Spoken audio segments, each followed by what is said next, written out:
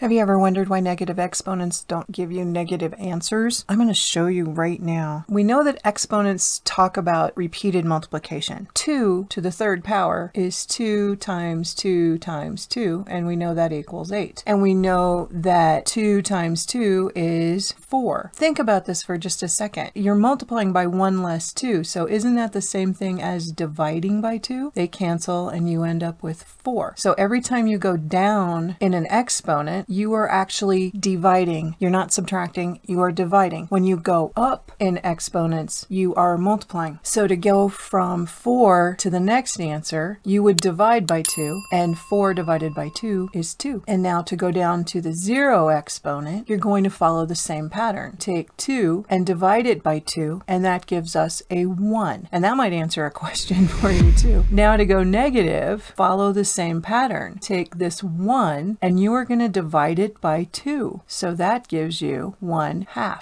Do it again to get 2 to the negative 2. This time we're going to take that 1/2 and we are going to divide that by 2. That would be 1/4. Now take 1/4 and divide it by 2. Well, half of a fourth is an eighth. And you could continue this pattern if you wanted to, but I want to go back and show you this. You started with 2 to the third power equals 8. And we ended up with 2 to the negative third power equals 1 over 8. Well, 1/8 is 1 over 2 to the third power. So then somebody noticed the shortcut. I want to caution you guys, the shortcut isn't the rule. What you're looking at right now is the mathematics. Somebody did the math first, and those are the rules. And then they came up with the shortcut. So if you can't remember the shortcut, just use the math, use the rules. Shortcuts aren't rules.